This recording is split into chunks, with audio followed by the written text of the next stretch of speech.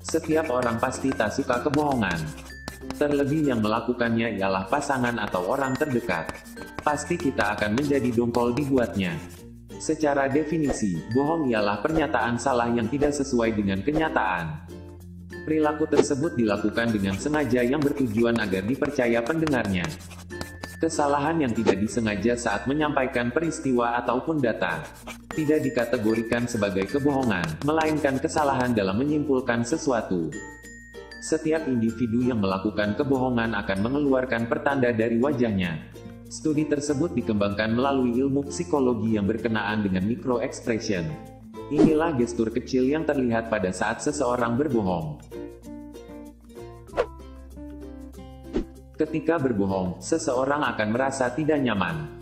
Reaksi psikologis tersebut bisa berdampak pada pergerakan mata secara berulang memandang ke kiri dan kanan. Reaksi tersebut terjadi dengan cepat. Butuh kejelian untuk memperhatikan reaksi kedua bola mata lawan bicara.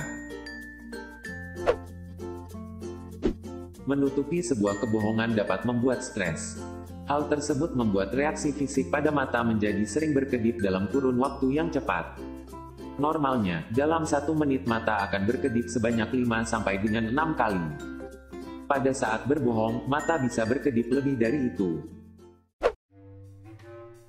Orang yang sedang berbohong akan menahan rasa stres yang timbul dalam otak. Hal tersebut membuat seseorang menutup matanya agak lebih lama pada saat berkedip. Biasanya mata akan berkedip dengan durasi 0,1 sampai 0,4 detik. Berbeda pada mata seseorang yang sedang berbohong. Ia bisa menutup matanya selama 2 detik untuk berkedip.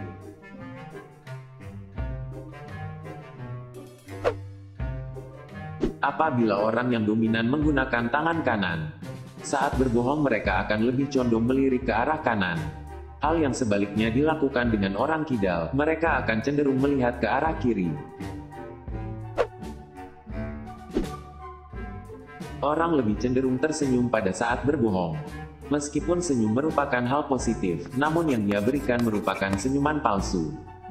Hal itu terlihat pada matanya yang sedikit lebih kecil.